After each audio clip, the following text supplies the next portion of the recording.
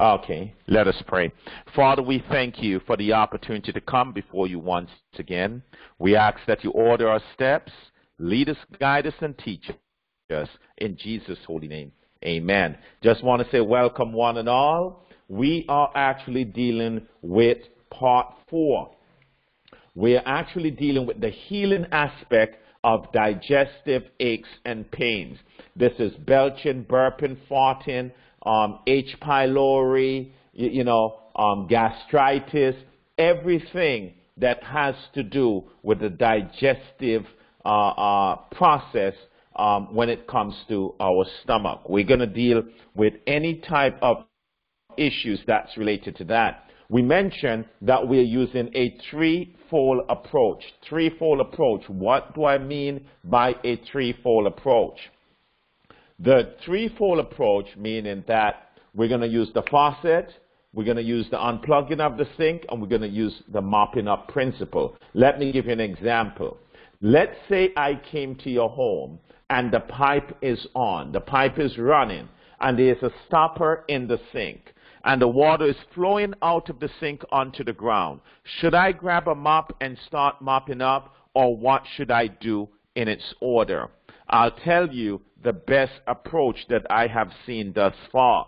The best approach is that you turn off the faucet, turn off the pipe, unplug the sink, and mop it up. Let's repeat that again. You turn off the faucet, turn off the pipe, unplug the sink, and mop it up. If that's clear, you say amen. That is the method we'll be doing this evening. You will find that a diet that is high in flesh and their byproduct will be a breeding ground for causing acid reflux, okay? A diet that is high in flesh and a byproduct would be a breeding ground for acid reflux. And the reason being, these items take much longer to digest in the stomach. And these items also, too, are highly acidic. Okay, so remember that not only are they highly acidic, but they do take a lot longer to digest. Now, we don't have a problem with things being acidic, but we have a problem with things being highly acidic, okay? And the reason why I'm making the distinction, because the majority of your grains are acidic, okay? But one of the things you'll find is that grains properly prepared digest very easily. Okay, so we want you to avoid the eggs, things like cheese and milk. These items are very difficult items to digest. As a matter of fact, these items should not be considered as food. Fried food as well as highly processed food should be eliminated from the diet.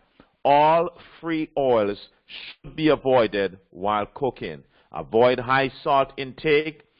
This increases stomach irritation and ulcers. Now, let's go back to the fried food and using oil in the food.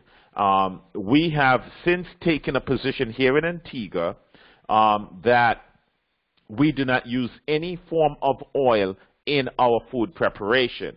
And I want to encourage our listeners to consider do the same. We're told in the writings of Sister Ellen G. White that when oil is used in meal preparation, it renders the food indigestible. Okay? When oil is used in food preparation, it renders the food indigestible.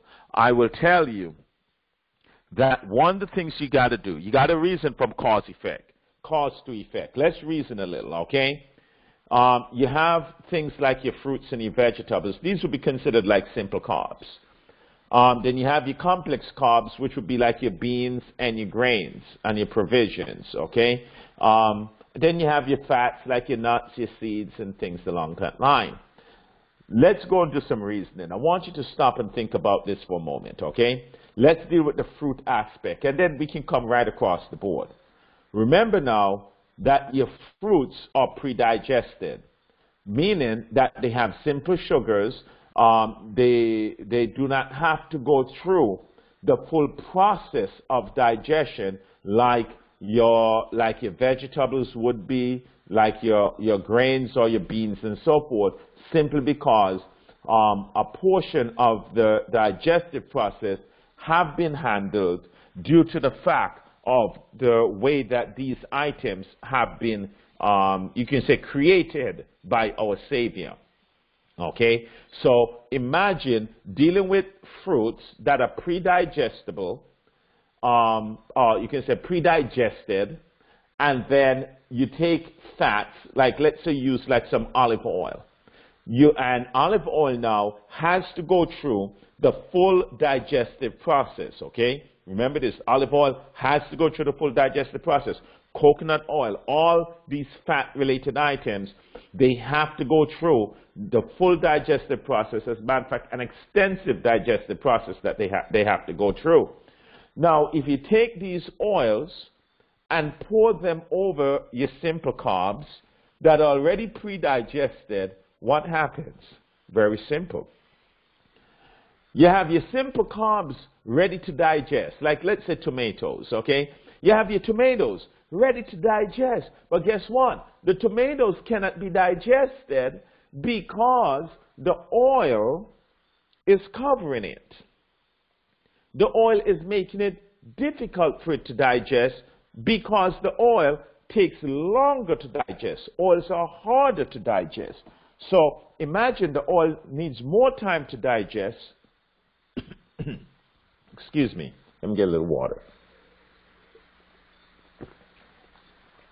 Imagine the oil needs more time to digest while the tomatoes does not need as much time, but because of the fact that you pour that olive oil as a salad dressing over the tomatoes, it actually now delayed the digestive process of that tomato, and so fermentation begins to take place. So basically what happened, the tomato is saying, hey, I'm ready to digest, I'm ready to digest. The oil say, hey, hold tight, I got you covered. I got you covered. You cannot digest until I'm finished digested because I have you covered. So by time now that oil goes in for digestion, that tomato begins to putrefy. It begins to ferment. It begins to sour because it is taking longer in the digestive system than it was intended to take because of the fact it was pre-digested. I don't know if that makes any sense to you. But that's the problem we have when oil, being the form of dressing or anything, is placed over food. Your fats are the hardest thing to digest, so as a result, they tend to digest last. The simple carbs tend to digest much faster, so that's why they should go first. Even when you're eating your food, you should consider eating to a certain degree in order, meaning you eat like your live foods first, then you go to your partial cook, and then you go to your other mixtures after. Let me tell you what I mean by that. Let's say you have lettuce. That's a part of your salad bowl. You'll eat the lettuce first for several reasons. Number one, because it's high in water content, it will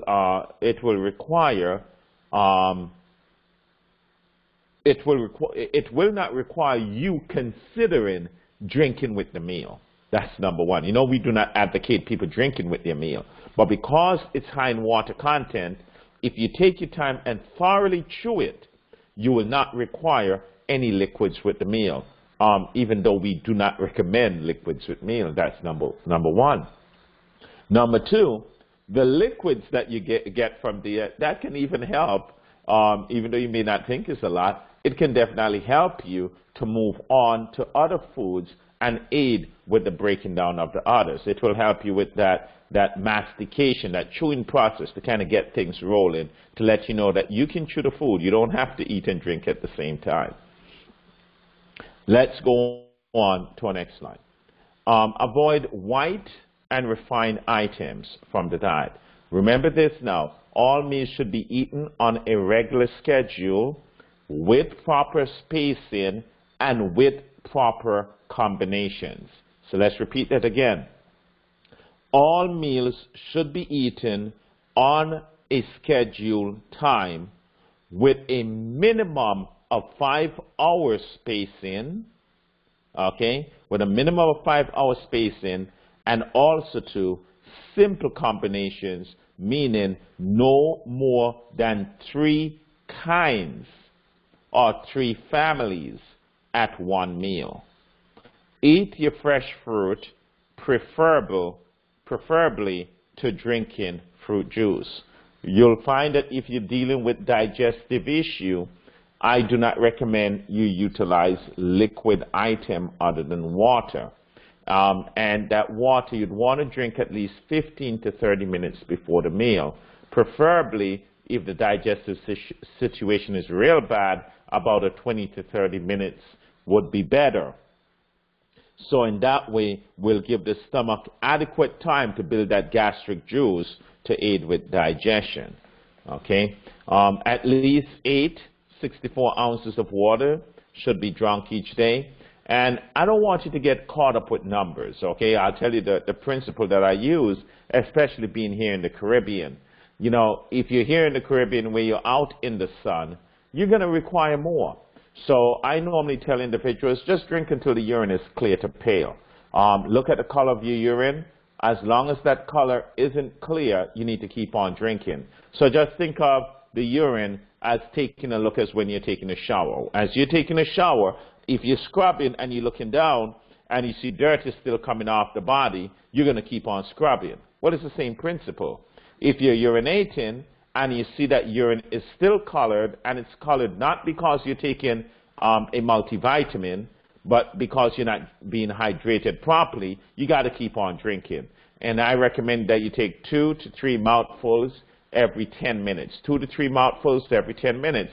And the reason being is the body can only handle roughly about 2 ounces of water at a time. So you don't want to flood the cells. You want to take in what the body needs and then move on.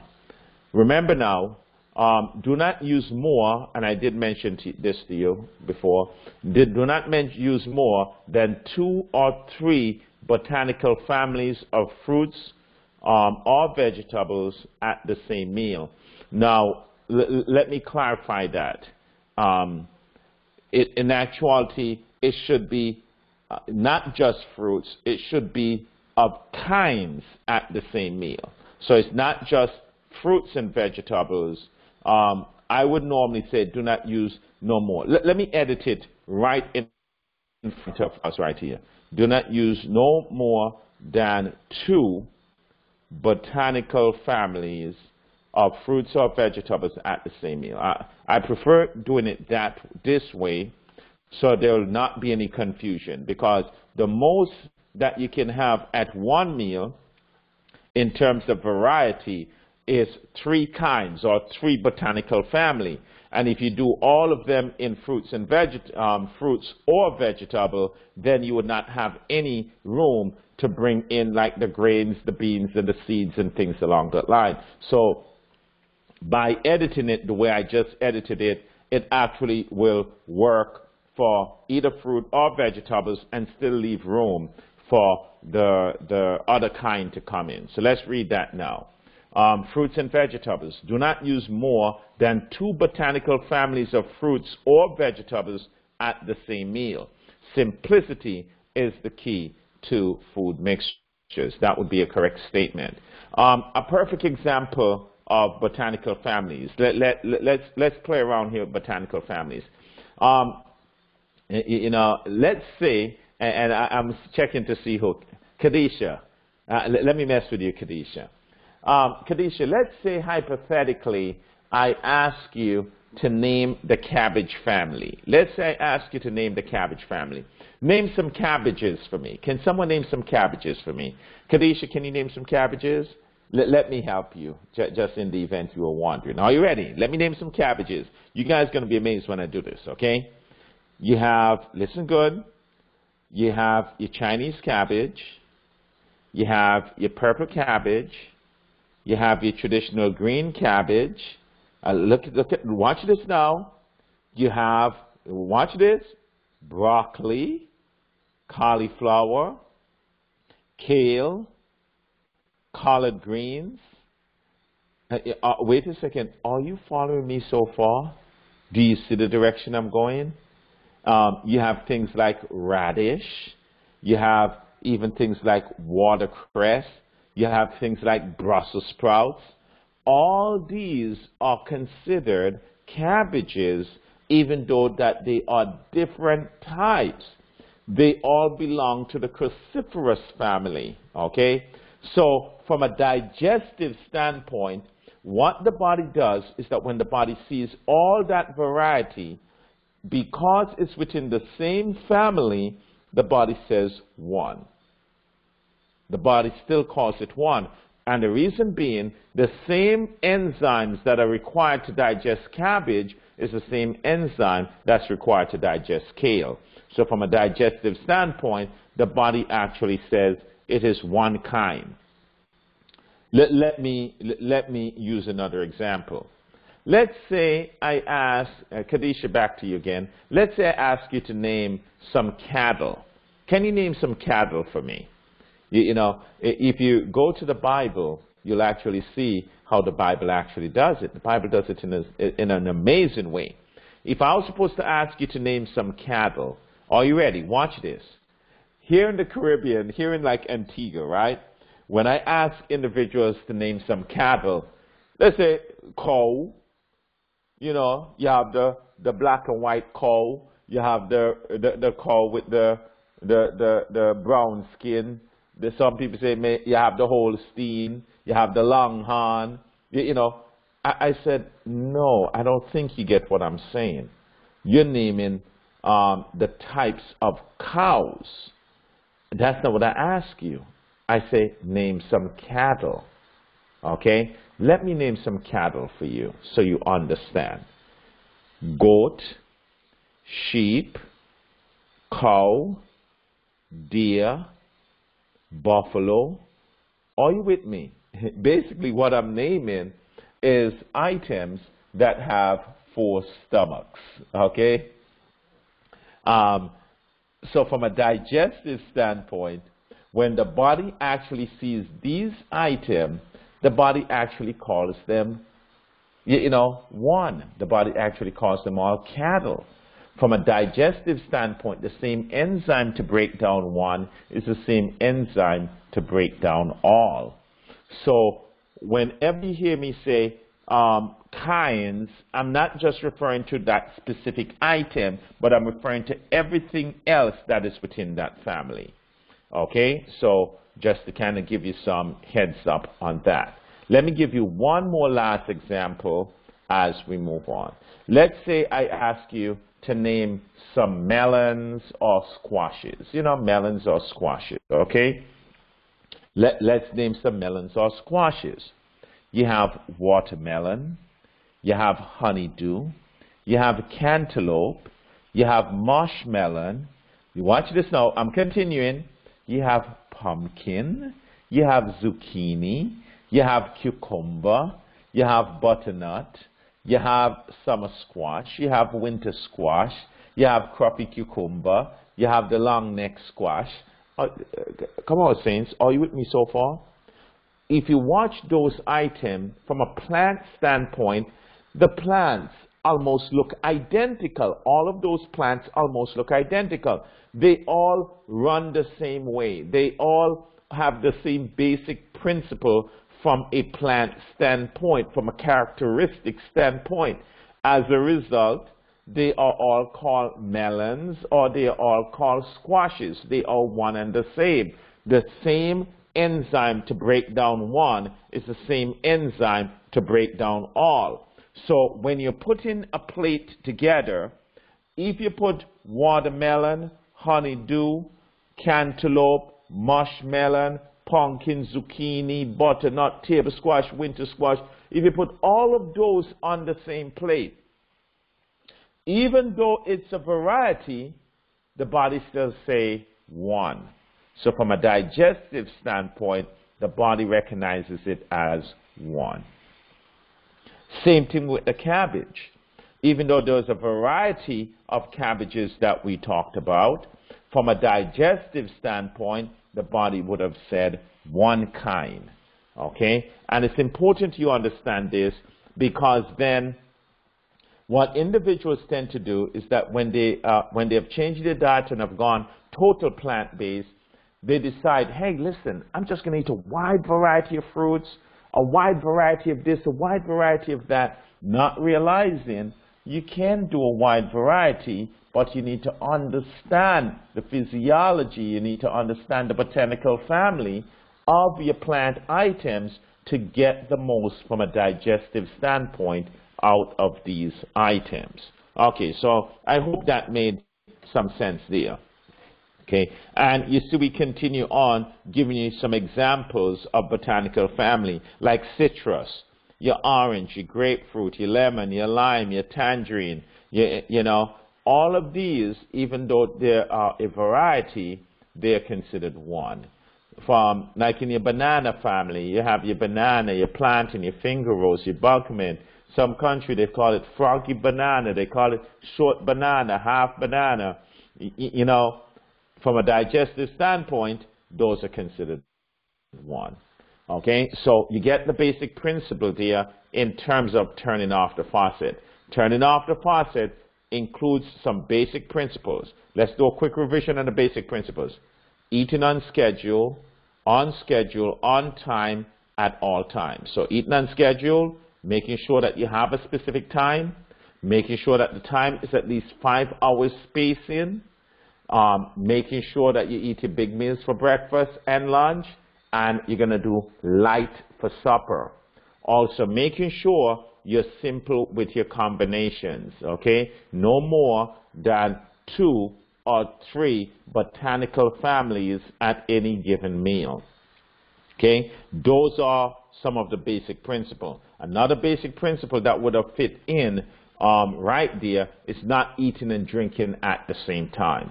When individual will drink 15 to 30 minutes before the meal or 2 hours after the meal. Now, did you hear how we set up the faucet there? Let me share with you something about what we just did. There are many people out there today that are dealing with leaky gut. They are dealing with acid reflux. And they take all of the doctor's medication. They take all of the prescription. And I'm here to tell you, they will never get well unless they institute those principles that we just shared. This message that we have is a message of the highest order. It is a unique, it's a distinctive message, and it's a message that solves the problem unlike any other messages that you will hear out there. What you will find as you listen to other health presenters, they do not understand these basic principles that we have as Seventh-day Adventists that govern the basic machinery. They do not understand how long it takes for the stomach to empty. They do not understand the importance of regularity. They do not understand the importance of the king, queen for breakfast, the prince, princess for lunch, and the pauper for supper principle. They don't fully understand it.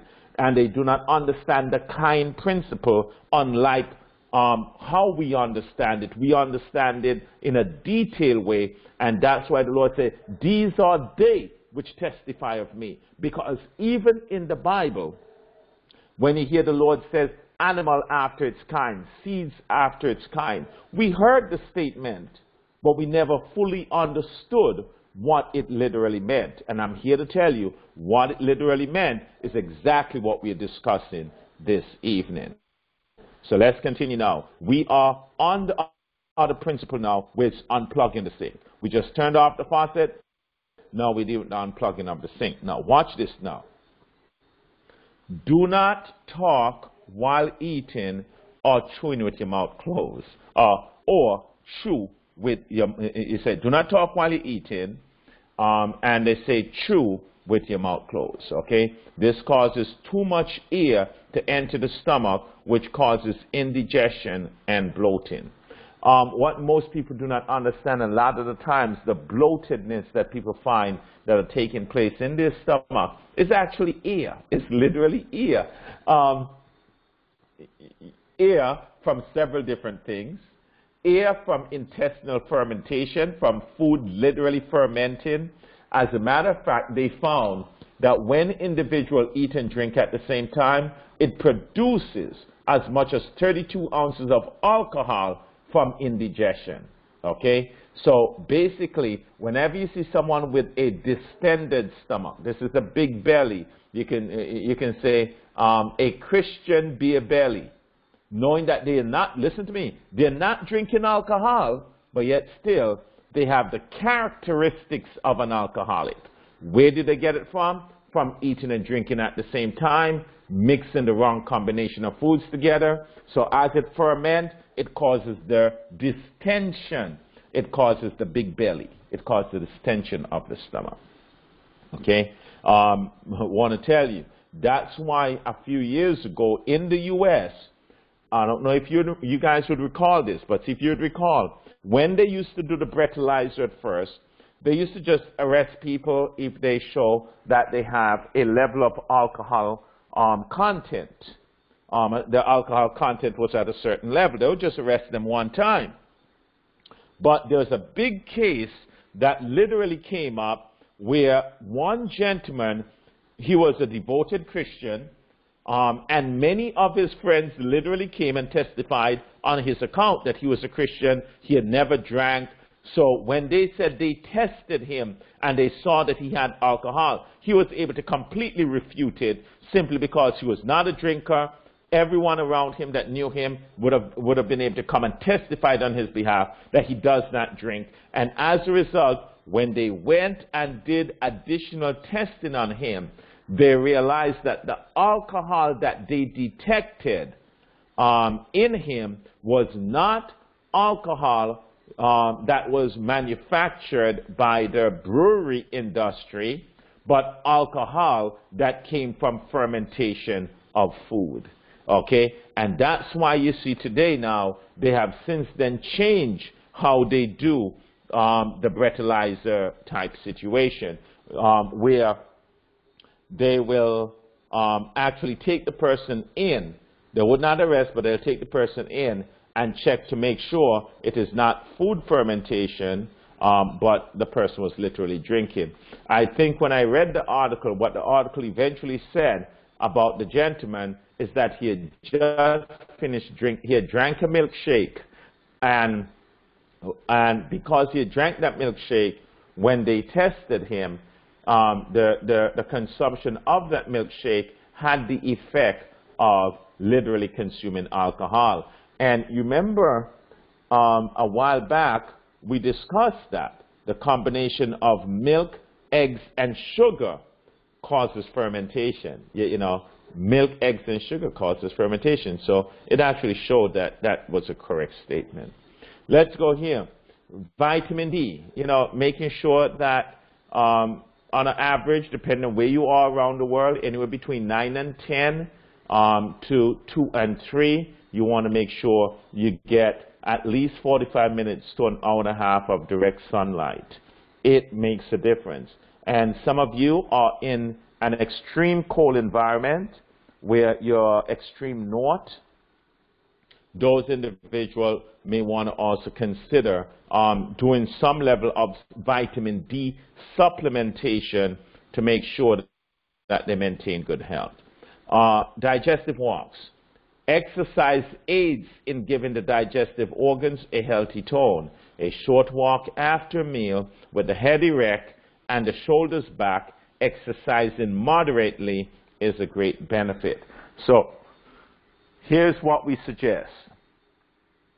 And this is excellent not only for diabetics, but for everybody. After you finish eat, head erect, shoulders back, and you go for a walk anywhere from 15 to 30 minutes. This is not a brisk walk. This is a leisure, casual walk. What it does, it puts a cap on how high that blood sugar level can go. Once that blood sugar hits that cap, it turns around and comes right back down. It also helps to massage the food down the stomach, facilitating digestion. It actually aids with digestion. This is something that everyone should do. Now, someone would say, well, Brother Luke, I'm in a country where it snows excessively around this time of the year. And I don't know if I'm able to get outside and walk that 15 to 30 minutes because it's brittle cold. Not a problem. Just stand up and march in place. Mark time. Left, right, left, right, left, right, left, right. But not brisk, just casual, okay? That's the moderate exercise. Puts a cap over how high that sugar level can go and help massage the food down the stomach, facilitate digestion. Excellent to aid digestion. This actually prevents acid reflux. Walk for at least 45 minutes to an hour and a half daily. And remember this, that walking is the best exercise for diseased bodies. I can tell you this much.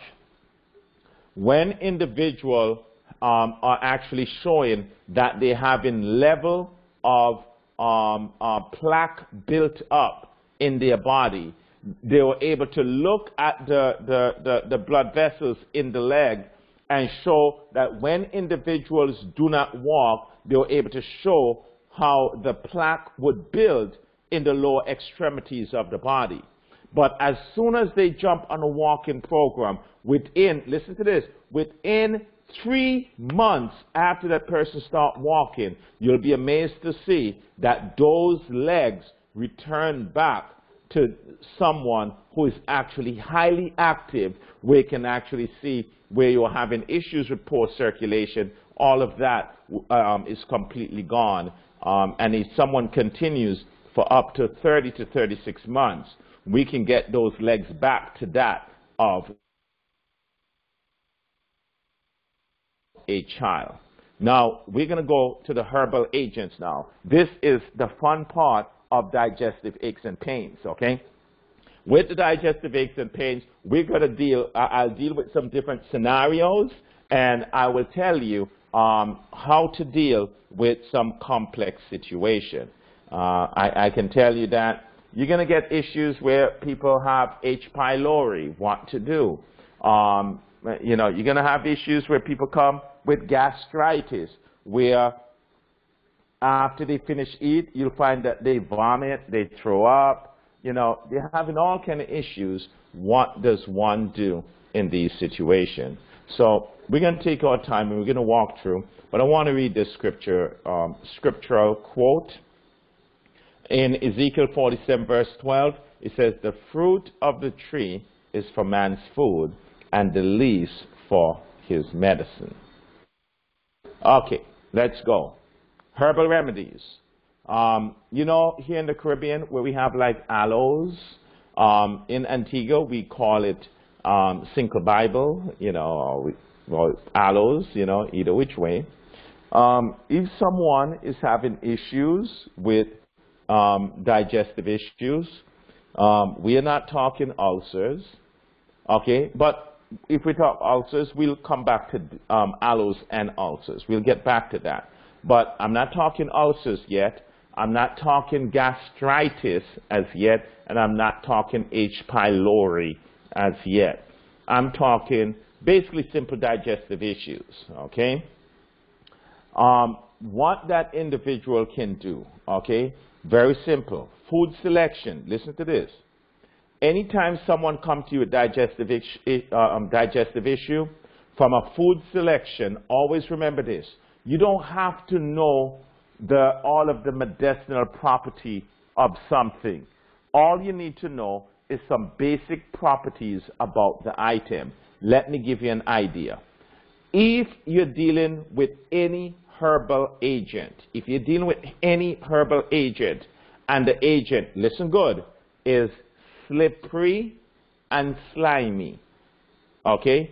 If it is slippery and slimy, be it a fruit, be it a vegetable, be it food, if it's slippery and slimy, know that it's good for digestive health. Slippery and slimy, it's always good for digestive health, okay? On top of that also too, if it tends to be, if it's like a dry absorbent item, know that it's also good for digestive health. You know, like charcoal. And what most people don't realize is that Irish potato is excellent for digestive health. How is Irish potato good for digestive health? Very simple. You know, like when you're cooking, if for some reason you accidentally oversalt a pot, you can just slice some Irish potato and put it in the pot, and it actually literally extracts the excessive salt from the pot. Well, just like how it extracts the excessive salt from the pot, it can actually aid with absorbing excessive acid in the body from digestive issue. It works amazing. So I just want to put, I'm helping you to think outside of the box, to get additional thought process concerning your thinking. Okay, so remember this, anything slippery and slimy. So let's go to some food. Things like okra, slippery and slimy. Prickled pear, I think in some of the Caribbean islands they call it rachet. Yeah, you know, here in Antigua we call it cassie. Okay, so you have, in Antigua we say cassie.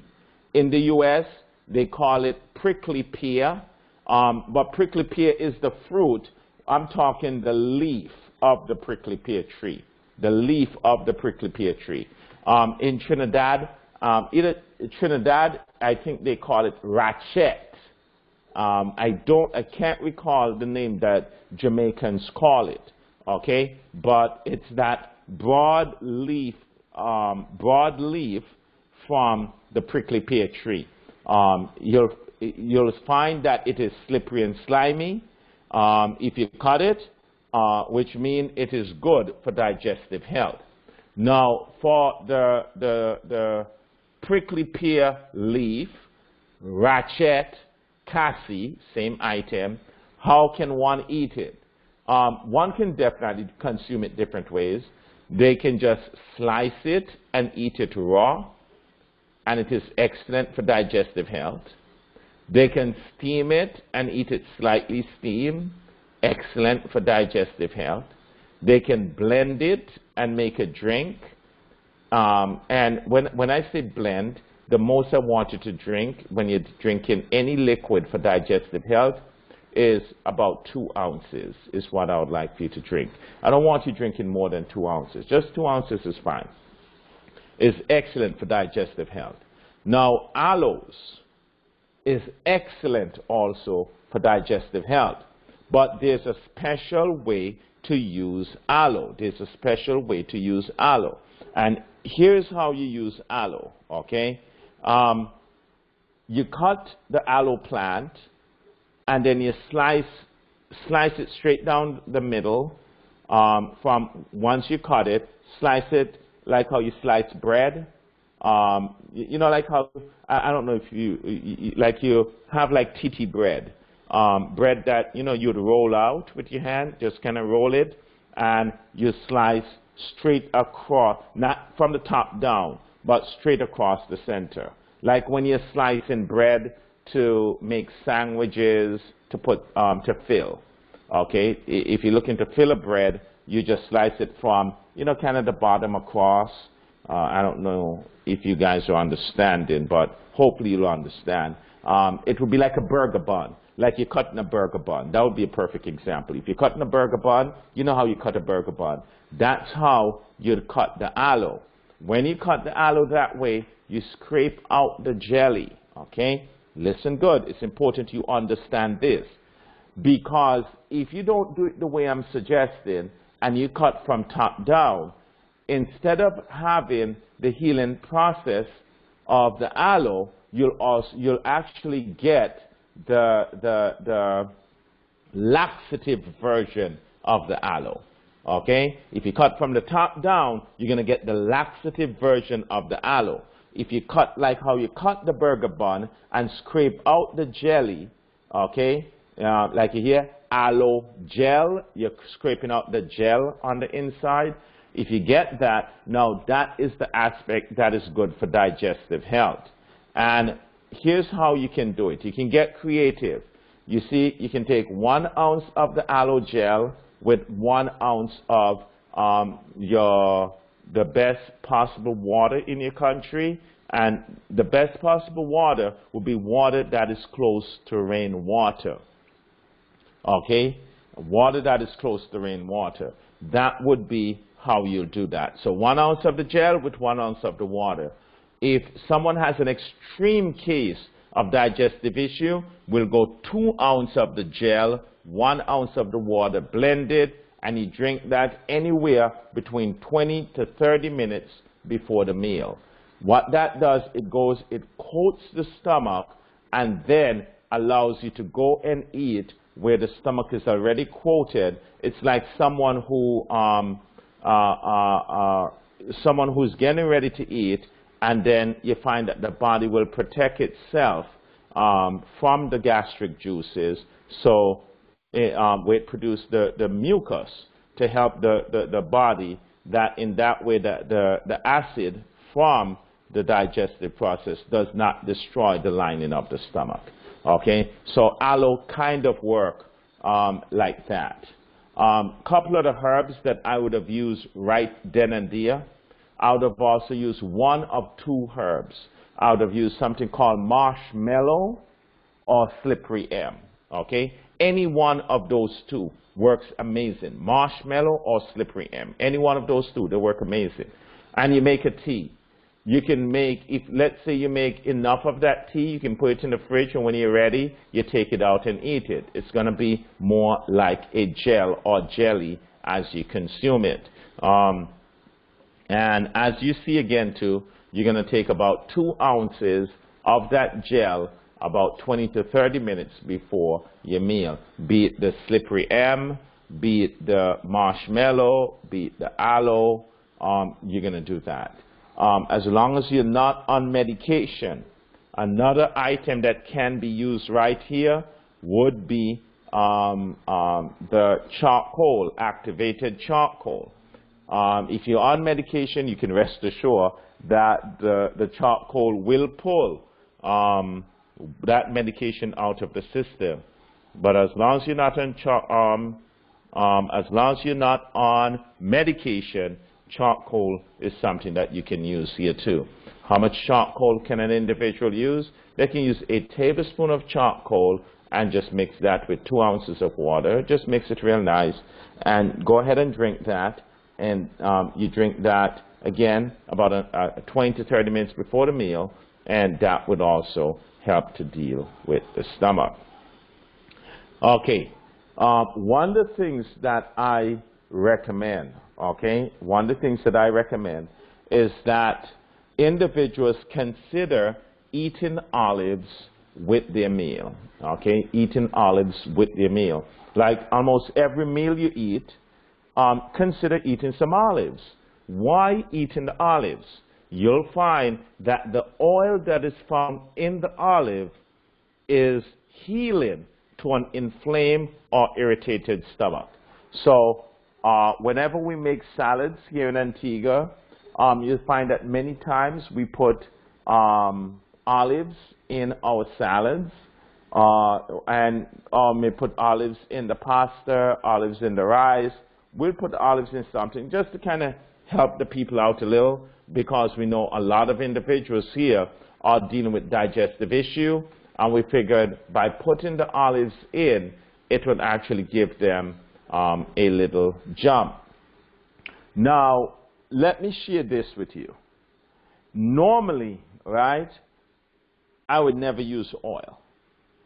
But there are times, listen good, normally I would not use oil, but there are times, like in a case with acid reflux, right, where if someone has an extreme case of acid reflux, and you're trying and trying and trying, and you find that nothing is working, if you take 1 to 2 teaspoons of olive oil at the end of the meal, or you can even do it before the meal, you know, do you know that in actuality it's best to do it at the end of the meal? Just do it at the end. Do you know that that will go in and coat the stomach, and if there's a burning, a serious burning, it will just like calm it down. It's like actually outing a fire. Okay, so just remember now that olive oil, okay, not coconut oil, olive oil specifically, can be used as a medicine in terms of actually dealing with an irritated, inflamed stomach, okay? I've used that numerous times and I've gotten tremendous results. It's also laxative. So if individuals say, hey, I find that when I take that oil, I have a bowel movement, of course, because it's also laxative. So keep that in mind, okay? But if you follow the principles that we're putting out, you should never have to do this more than a 3-day. You know, if you have to do it, the most you'll have to do it for will be 3 days, okay? I'm not an advocate for you to continue using free oil like that. And the reason being is because we know that when oil is taken, oil actually damages the endothelium. It damages the inner lining of the blood vessel. However, when you're having digestive issue, in this case, it's being used as a medicine, and it would be necessary if you need to. Now, let me share this with you. I've given you several different treatments so far. Any one of them will work, okay? You don't have to use them all. Any one of them will work. Now, sometimes some people's situation is so grievous that you may need multiple options. If you need multiple options, I've given you multiple options there. But under normal circumstances, any one of those situations will work.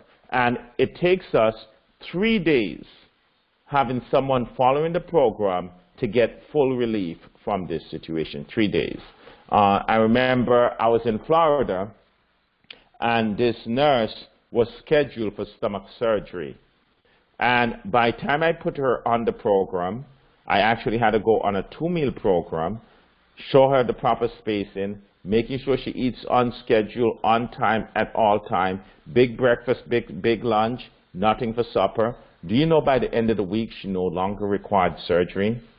Simply because of the fact we put her on the program and I put her on something called intermittent fasting. Intermittent fasting is where she did not eat anything from about 2 in the afternoon to 6 a.m. in the morning, okay? So giving the stomach at least, okay, let's go 2 to 2, that's 12, okay? And then to 6 in the morning, so that's 16 hours, excuse me. 16 hours we allow that stomach to rest before any food was put back into it. That is called intermittent fasting. If you want someone's stomach to heal and heal extremely fast, consider doing intermittent fasting. Okay, so that will help with most of your digestive issue, or most digestive, excuse me, most digestive issue that you put before me. Those simple treatments that I just mentioned can solve it. You can even use ginger tea as a means of helping too. Ginger works amazingly. Chamomile works amazing. But especially ginger works amazing. Okay. Now, gastritis. Okay, wait. Before I go to gastritis, let me see here where I want to go. Okay, I want to go. Let's see here. Okay, no, I'm going to go here. There's one, H. pylori. Now, gotta tell you a story about H. pylori. I'm going to deal, I didn't put the H. pylori in, so I'm going to address it, and then I'll move down. Tell you a story with H. pylori. I have a friend of mine here in Antigua, and he works at the lab. He basically runs the lab here in Antigua. And one of the things he does, the guy, he tests everything, okay? He tests everything. And I want to tell you a story that he shared with me about 2 weeks ago. He came into the health food store, and he and I were there talking. We talk about everything, basically, when it comes to health. And he said to me, you know, James, I got to tell you a story about that oregano oil that you're always talking about. And he said, a family came to him, and some physicians had recommended that the family come, and they write up a script to do, to do some blood work to kind of check to see if they were being tested positive for the E. coli bacteria, because they'd give them some medication. And lo and behold, after the 2 weeks when the medication was finished, the person came first, tested, showed positive for the E. coli bacteria.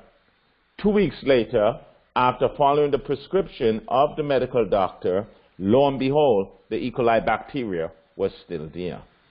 I think the person went back, got some more prescription. They did it again. 2 weeks later, the E. coli bacteria is still there. No matter what they were trying, could not get rid of the E. coli bacteria. Lo and behold, they decided to use the oregano oil. And they began using several drops daily. At the end of 2 weeks, when he went back and he tested, lo and behold, the E. coli bacteria was completely dead. Okay, there was no more gone, there was no more sign of the E. coli bacteria. The gentleman says it blew his mind. He was so amazed. So one day, he was just having, regular kicks at the office. And he says, James, I always test myself periodically to just make sure that I'm in optimum health and so forth. And he says, I decided to test myself to see if I have H. pylori. And he says, lo and behold, when he tested himself, there goes the H. pylori. So he called his wife. He said, honey, come to the lab. I want to check something. His wife came to the lab. He tested his wife, and lo and behold, she too have H. pylori. He told one of his friends, who is a medical doctor. The medical doctor wrote him a script, strong prescription. He followed the script to a T. 2 weeks later, go back, check, H. pylori is still there. Shared the information with another medical doctor, because he deals with basically all the medical doctors here in Antigua. The other medical doctor says, hey, listen, I'm going to give you something so hard that's going to just knock that thing for 6. Lick it out one time. He took what the other medical doctor said. 2 weeks later, went back and checked, still have H. pylori. Decided now, let him try the oregano oil. Took a few drops on a regular basis. 2 weeks later, he went, H. pylori gone, completely destroyed. You'll find that when you're dealing with oregano oil, or some people say oregano oil, one of the things about this oil, it's antifungal, it's antiviral, it's antibacterial, it's antiseptic, it's antibiotic. It's amazing, okay? This oil is amazing. Every single family needs to have some oregano or oregano oil in their home in the event of any form of medical emergency. It works amazingly, okay? So I thought I'd put that in there for H. pylori.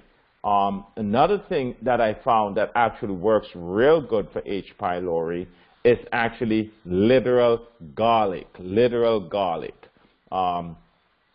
And one of the things that you got to be careful with now is actually how you use garlic.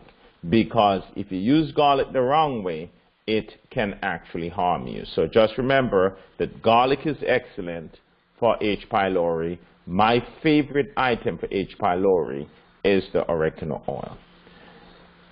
Gastritis and heartburn. Now, gastritis is rather tricky. When you're dealing with gastritis and ulcers, I should have put ulcers here. Let me see if I put it somewhere else. Okay, no, I did not. Okay, I should have put ulcers. Right here it says gastritis, heartburn. I should have put ulcers there too. Okay?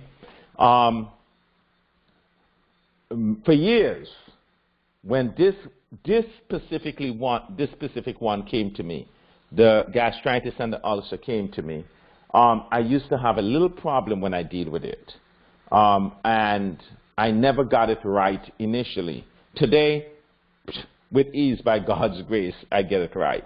But when it first came to me, I did not have the formula down properly. Today I do. And the best formula to use for gastritis and ulcers, okay, and even the heartburn, okay, and this is the heartburn that would cause you to vomit. If it's not heartburn that causes you to vomit, that can go with the first treatment that I just mentioned, okay. Gastritis and ulcers, you'll find that these will cause you to vomit. If you find that you're vomiting up food or just getting extremely bad feeling after eating, this would be the treatment that you'd use. So what I do, I would get like a quarter of a cabbage. I normally use the green cabbage if you want, or some people say the yellow cabbage. I would refer to it, so some people refer to it as the white cabbage, I should say. I use a quarter of the cabbage. So I'd use a quarter of the cabbage to about 20 ounces of water. And I would use water that has the pH closest to the to rainwater. Okay? So I'd use the quarter cabbage with 20 ounces of water. And I will blend that in a high-speed blender until it comes to liquid. Okay? Total liquid. And I will have my clients drink that about 20 minutes. Oh, and tell you how much to drink. They just take 2 ounces. 2 ounces, 20 minutes before each meal. And I will tell you that within 1 week, the gastritis, the extreme heartburn, or the ulcer would have been resolved within 1 week. Okay? So let me repeat that treatment again. So for gastritis, for ulcers, for extreme heartburn, what I use in that situation, I use a quarter cabbage with 20 ounces of water that is close to rainwater. If you have rainwater, use rainwater. But if you don't have rainwater, get one with a pH that is going to be between 5.5 but yet still less than 7, less than neutral. I use acid water to make it, okay? And I mix that, and you got to remember now, when you're dealing with the stomach is highly acidic. The last thing you want to do is to make the stomach alkaline. You make the stomach alkaline, you're going to have problems with breaking down proteins and things along that line. So I use the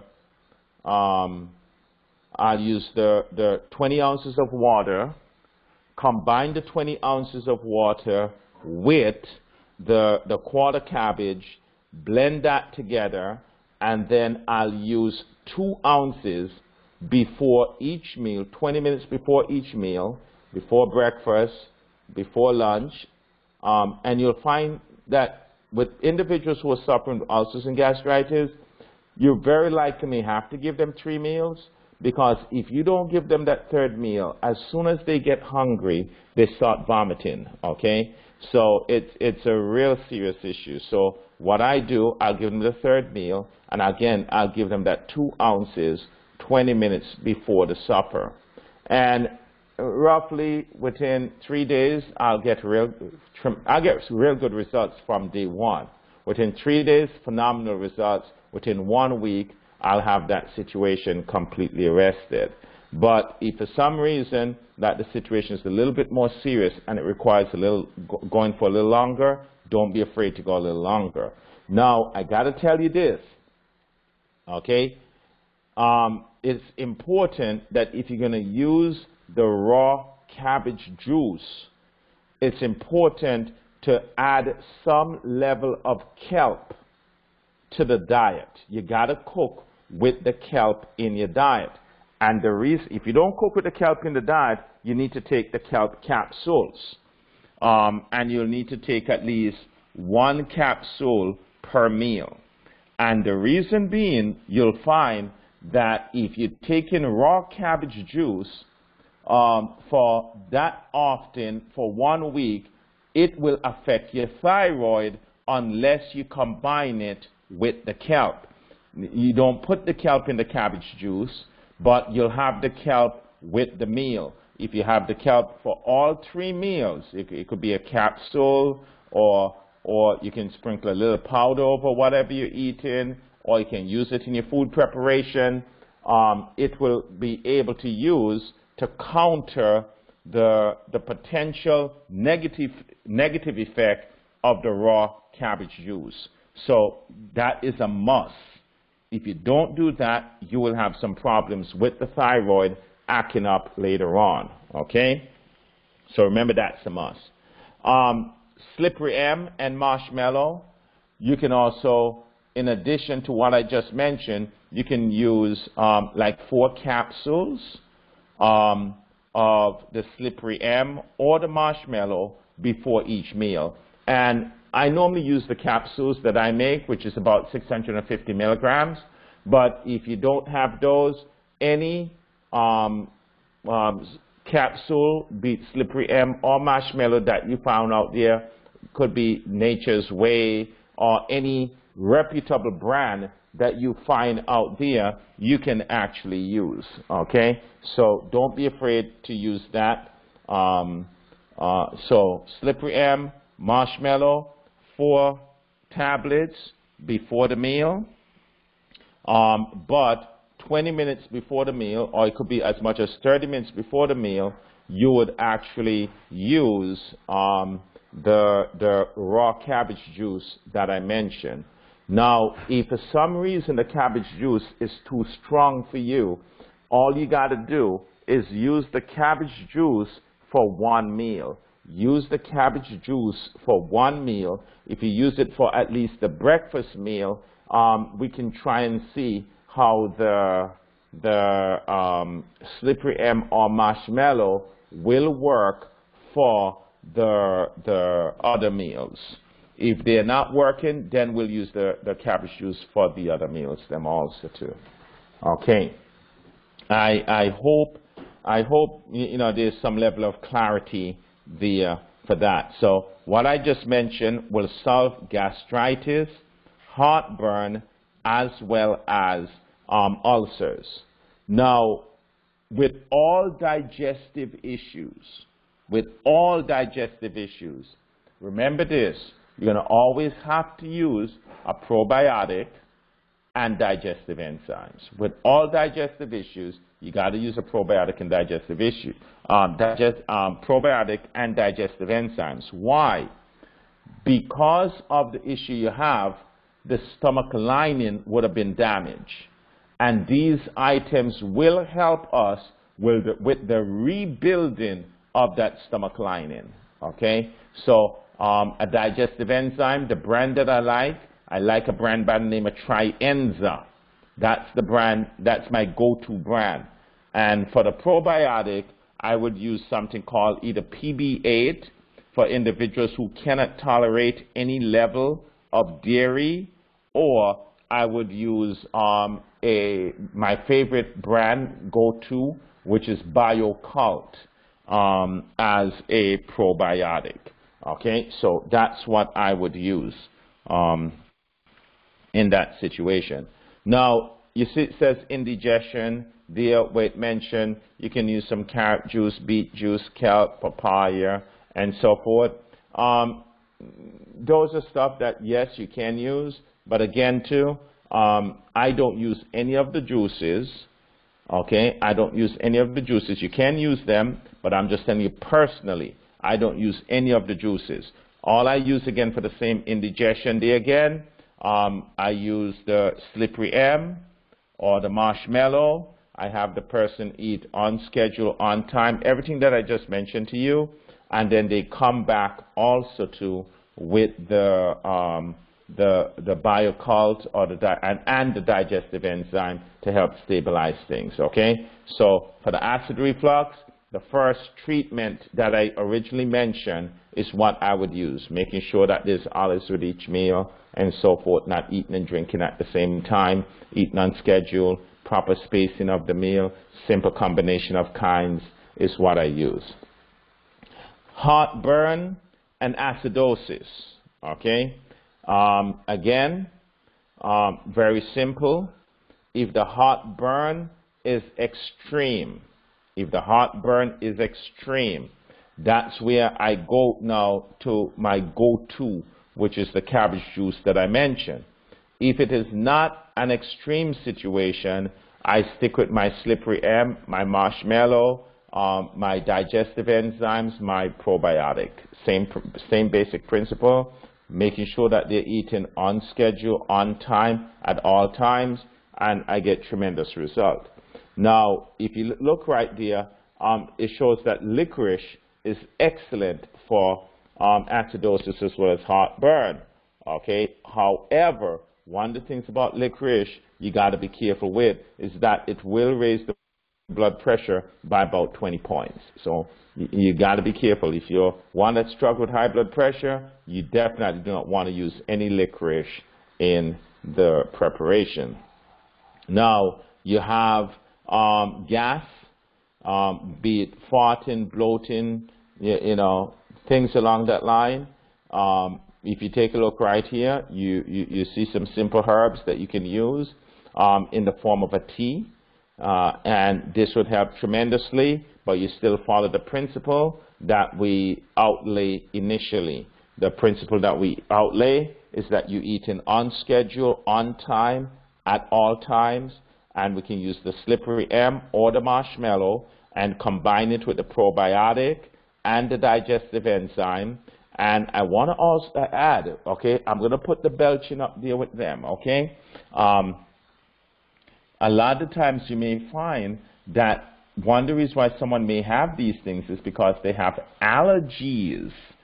So what I would do, we have a special allergy program that we will introduce at this time, where we take out any potential foods that can be a potential allergen, things like wheat and barley and rye and oats, and you know, in terms of fruits and vegetables, like vegetables, we'll take out things like carrots and celery.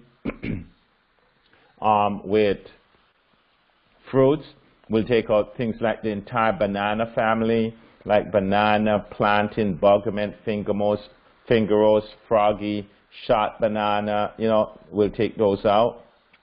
We'll take out things like ragweeds, like the entire melon family, watermelon, honeydew, cantaloupe, mushmelon, cucumber, zucchini, butternut, pumpkin, summer squash, winter squash, you know, all those are ragweeds. Pull those, and you'll be amazed to see the result that we get when we are dealing with these situations.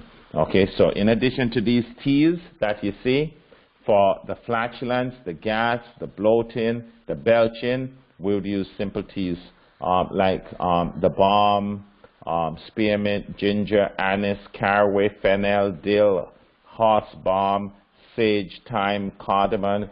And if you're one that when you're cooking, please feel free to add these to your food that you're cooking.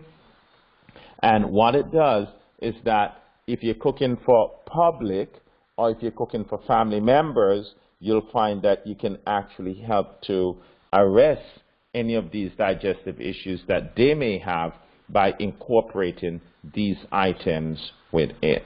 Now, I want to add something else too. You see this lemon juice? You're not able to use lemon juice when people have, listen, you need to remember this.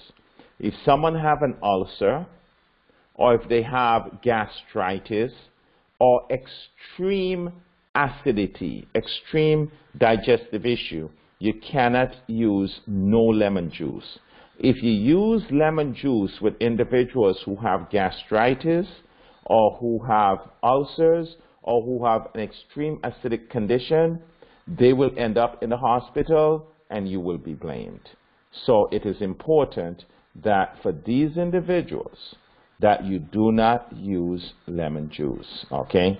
For just mild cases of things, the lemon juice is fine. But extreme cases, no lemon juice should be incorporated into what you're doing here. You'll find that once the healing takes place, the lemon juice is essential and can be re-added to the program. But while you're trying to resolve the issue, you may find that in most cases, you may have to leave the lemon juice out in its entirety. Otherwise, it will become a medical situation for that individual. If someone has insufficient stomach acid, we have something called betaine HCl, okay? And we use the betaine HCl, and that actually increases hydrochloric acid production. I'll tell you this, which is deep. If you study what's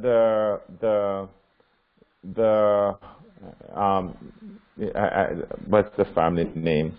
The Okinawans from Okinawa, Japan. You'll find that after the age of 40, one of the things that they do, they tend to eat 1/3 less. They tend to eat less.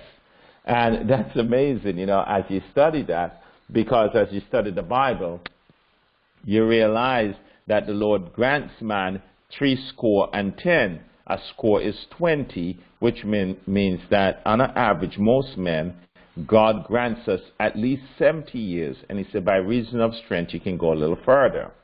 Okay? When you stop to think about that, right?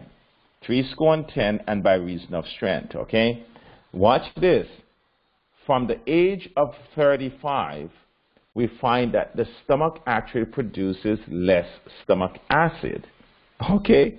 Which means that once you get halfway to that 70 mark, we realize that you basically should be eating less than what you used to eat prior to that 35 year of age. So naturally, what the body is saying to normal human beings is that as you mature, as you age, consider eating less, because the hydrochloric acid production will lessen as you age. From the time you hit 35, it diminishes, and it just keeps diminishes, going down, going down, going down, going down, which means that you should actually be eating less as you age, okay? So keep that in mind. So what I do whenever I'm dealing with anybody who have digestive issue, especially like, I should say specifically low stomach acid, I would use the betaine HCl to help me increase hydrochloric acid production, to help break down the food, that we can have adequate absorption of our proteins, carbohydrates, B12, you know, and minerals and so forth. Want to add something else too. Anytime individuals have acid reflux, know that it's very likely that they're going to have some form of nutrition deficiencies. What do I mean by that? If you find that you have acid reflux, it's very likely you have leaky gut. You have damage to the gut lining. So like your trace minerals, your B vitamins, you're probably going to have some challenges along that line. And with that being said, it's going to be best that you use some form of multivitamin that has the complete vitamin listing, but yet still it's also sensitive to individuals with allergies and so forth. And that's why at this moment I love the brand Buried Treasure, simply because of the fact that all of the items, they are mindful, they are free from shellfish products. They are also very good when it comes to being wheat-free, dairy-free, yeast-free, and so forth. So from a digestive standpoint, the Buried Treasure line is a nice multivitamin that I tend to use whenever I'm dealing with digestive issue. Well, we have come to the end of our presentation, and I hope that what I shared would have been beneficial to you. And if there's any question, do not hesitate. But if you follow everything that I share, I know that you'll get your desired result. Normally, as I mentioned, within 3 days to about a week, most digestive issues are completely arrested. I'll read this last quote that I skipped out here. For someone who have excessive stomach acid, indicators are burning sensation in the stomach, heartburn, reflux disease. Let's say use a few nuts at the beginning of a meal to work on the stomach juices. And as I mentioned to you too, if you're using like the slippery M, if you're using the marshmallow, if you're not on any medication and use a little activated charcoal, you'll find that these would actually solve the problem also too. But the key is making sure that you eat on schedule, on time, at all times. And once you do these things, you'll correct all forms of digestive issue. I just want to say thank you so much for the opportunity to serve you this evening. And we're going to end our lecture here tonight, and then we'll pick up with our Q&A. So let me end the lecture, and we'll pick up on Q&A. Okay, let's go ahead and end the lecture here.